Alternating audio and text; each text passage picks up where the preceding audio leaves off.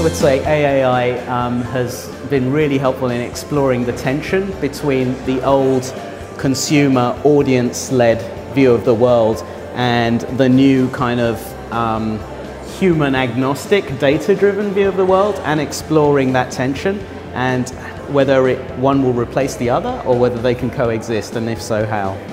I would describe this event as an intimate, open discussion about some of the tricky issues that I think all audience research, insight, data teams are wrestling with. It's a sort of great and in many ways intimate forum where lots of really smart, expert people from across the whole marketing industry, from sort of research, from the big ad companies, from the big advertisers, all in one room, huge diversity of subjects covered across this field of data, audience analytics, insight. So, great way to learn a lot in a short period. I describe it as something that's really hands-on useful. The conference gives you a variety of different perspectives. It doesn't just focus on insight and analytics.